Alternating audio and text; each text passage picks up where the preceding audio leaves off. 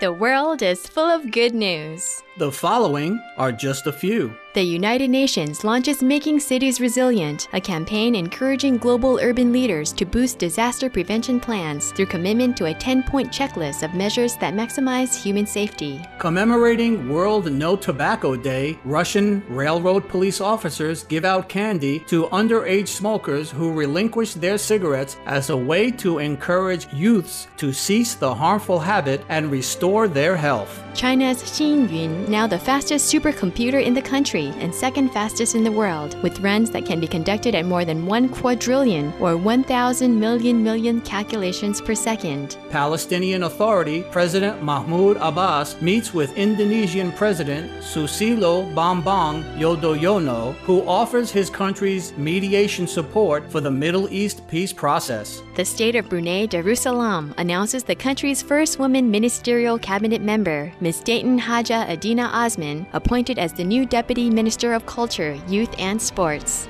Purba Tamang of Kotang, Nepal, wins from among 135 participants his second consecutive title for the annual Tenzing Hillary Everest Marathon, the world's highest altitude event of its kind. Kuwaiti ambassador to Bosnia and Herzegovina, Mohammed Kala, plants a tree in Sarajevo symbolizing the friendship and support of his country, which Sarajevo's mayor, Alija Bemin, accepts with thanks on behalf of the Bosnian people. A new Statistics Canada report on food consumption trends reports that Canadians are eating less red meat and dairy while increasing intake of fruits and vegetables to record high levels. The ancient Greek Parthenon in Athens is free of scaffolding for the first time in 30 years as the restoration of the ancient temple approaches completion. Railway chiefs from the Maghreb countries of Algeria, Morocco, Mauritania, and Libya meet in Tunisia to discuss financing of high-speed trains and the expansion of existing routes to favor trade and information exchange among their nations.